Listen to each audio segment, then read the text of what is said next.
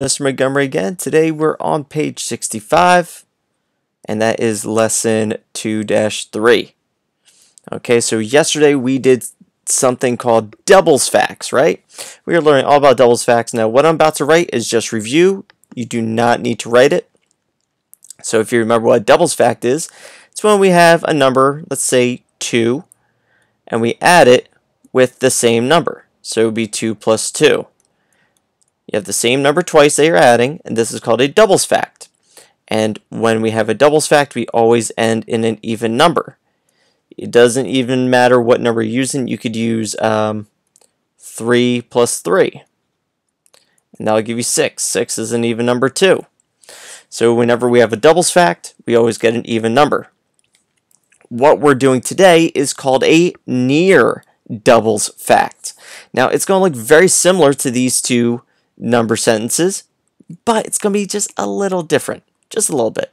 So instead of 2 plus 2, it'll be 2 plus 1. One of the numbers will just be different by 1. So we could say 2 plus 1 is a near doubles fact, and so is 2 plus 3. These are both near doubles facts, because 1 is 1 less than 2, and 3 is 1 more than 2. It's very close to being a doubles fact, but it's not quite there. Okay, so we're going to be learning all about these today, and you'll find out why we're even learning about it. And if near doubles facts are just kind of tough, I'm going to show you guys another way you can still add these and still do what you got to do. All right, so let's go ahead and let me erase these real quick.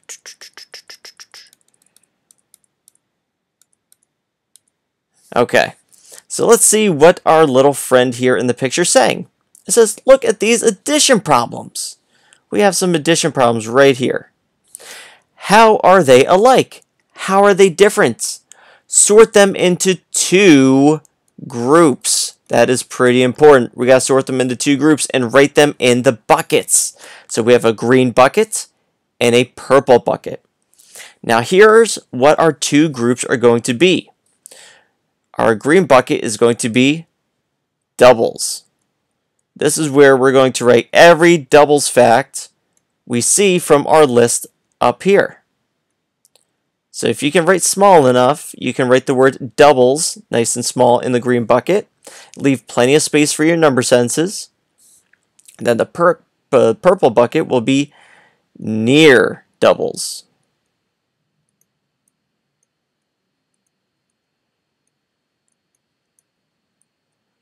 Now, the first 2 will do together, okay? And then I'll let you sort the rest out on your own, because I feel like this is a pretty easy exercise just to get us familiar with how these number sentences look. Okay, so let's start at this end with 4 plus 4. 4 plus 4, is that a doubles fact or a near doubles? Well, let's see what numbers we're adding. We know that a doubles fact has to be the same number twice. And you'll see right there, you have the number 4, and we're adding it to the same number. Since they are the same number, it is a doubles fact. So right here in the green bucket, we will write 4 plus 4. And we don't have to answer it. We're just writing down the addition sentence, okay? And now let's look at the one next to it. It says 2 plus 3. And what we're going to do is we're going to look at this first number here. It's a 2. So if it's a doubles fact, that means the second number would have to be the same, right? But our second number is a 3. It's different just by 1. So it's not quite a doubles fact. This is a near doubles fact. It's different just by a little bit. So in the purple bucket, we can write 2 plus 3. All right. Try this next one on your own. 3 plus 4. Should we write that in the doubles facts bucket or the near doubles bucket? Go ahead and write it in the correct bucket really quick on your own.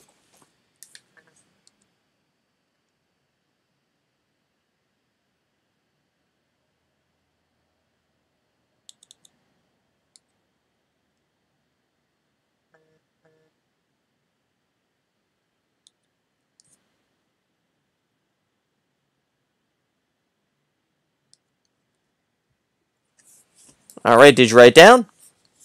All right, let's see where it belongs. So we have 3 plus 4. We look at this first number. We have 3. And we see if the second number is the same. The second number is a 4. It's very close to being 3, but it's not quite it. So we're going to write this in the near doubles facts. So here we need to write 3 plus 4. All right, let's go to the next one. 4 plus 5. Go ahead and write it in the correct bucket. Is this a doubles fact or a near doubles fact?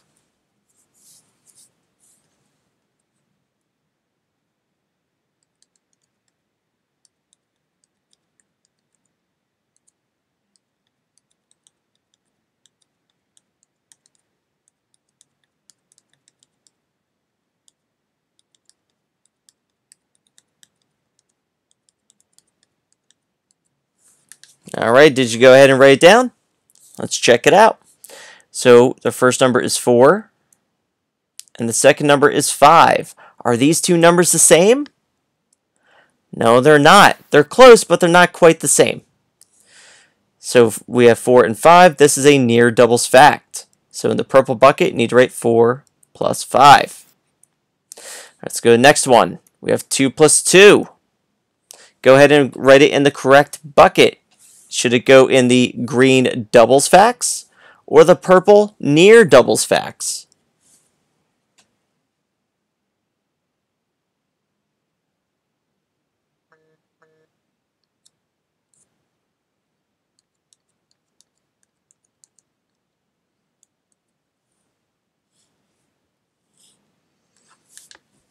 All right, did you go ahead and give it a try? All right, let's check it out. So our first number is 2. And our second number is, it's another 2. Since these two numbers are the same, it is a doubles fact. So go ahead and write down 2 plus 2. It belongs in the green bucket. And we have one more to go. 3 plus 3. Go ahead and write it down in the correct bucket really quick.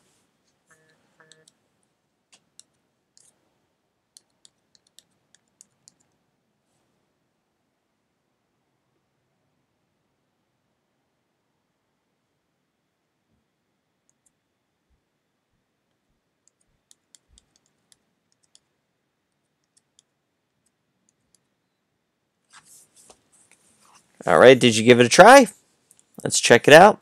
Look at the first number. We have a 3. And our second number is, it's another 3. They're the same number, so they belong in the doubles facts. So 3 plus 3.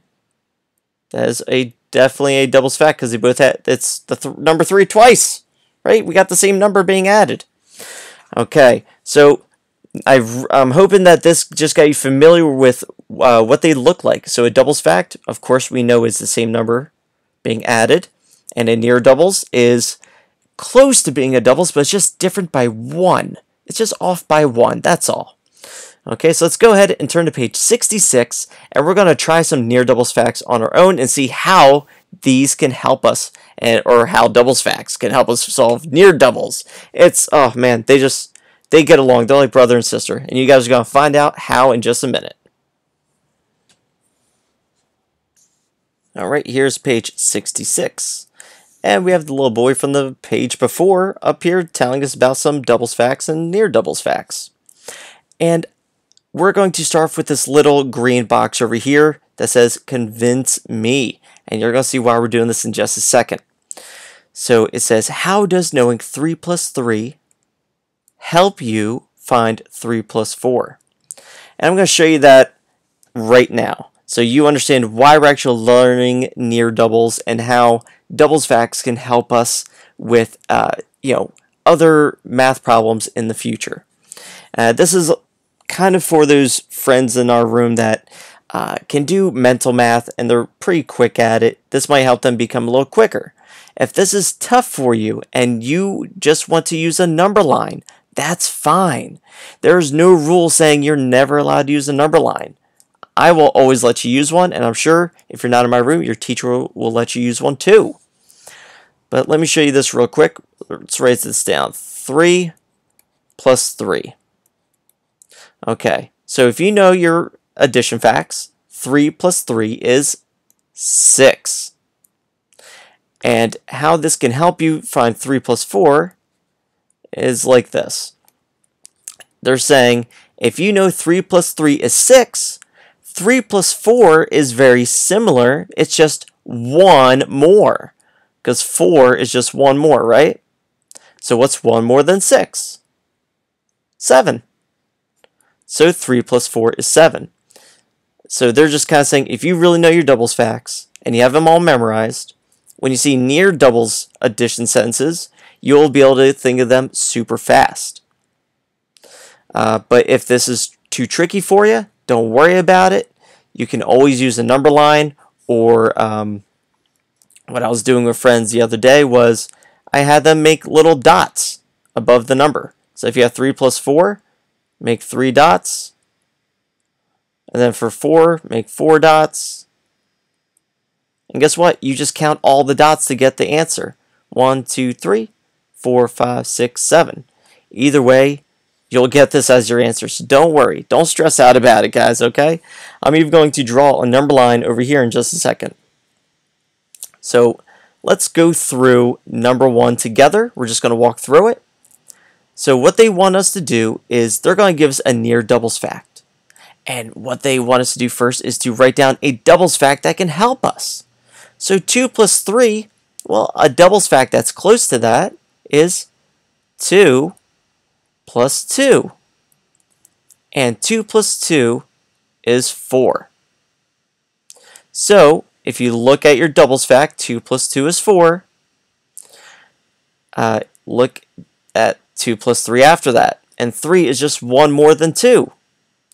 So if 2 plus 2 is 4, that means 2 plus 3 is just 1 more. So it's 5. And then they just want you to rewrite the addition sentence. That's all we're doing. What I'm going to do for number 2, guys, is I'm going to give you the doubles fact, and then you're going to solve it and then write the answer for the near doubles. Now this one's a little trickier because this one is going to be 2 more instead of just 1 more, okay? So I'm going to give you the same doubles fact, 2 plus 2. All right? So remember, since we're saying 2 plus 4 and comparing that to 2 plus 2, it will be 2 bigger when you write your near doubles fact down here. Okay, so go ahead and solve the top one and then solve the bottom one using that doubles fact to help you. All right, did you give it a try? I sure hope you did. If you're still working, pause the video and take your time with it, okay? But in the meantime, if you're still watching, I'm guessing then you're all set, and we're going to keep on rolling. So let me get a different color here. Okay, so what we're going to do is figure out 2 plus 2. And like I said, you're always allowed to use a number line, always. So let's go ahead and check it out. 2 plus 2, the first number, we start at 2, right? That's our starting number. And the second number tells us how many jumps. 1, 2. And we landed on 4. So 2 plus 2 is 4. And now all we're thinking for 2 plus 4 is, what is 2 more than 4? Well, if you need to make little shapes to help you count, that's fine. And we can count on 4, 5, 6. So 6 is 2 more than 4. Now, if you wanted to use the number line instead, that is fine. We can always solve this near doubles fact right here using the number line. We're going to do it the same way we did with 2 plus 2. The first number tells you where to start. So we start at 2. And then we are going to make 4 jumps. Remember, the second number tells us how many jumps. So 1, 2, 3, and 4. I stop. I look at what I landed on, and I landed on 6. And check it out. It's the same answer. No matter how you guys want to do this, you will get the same answer.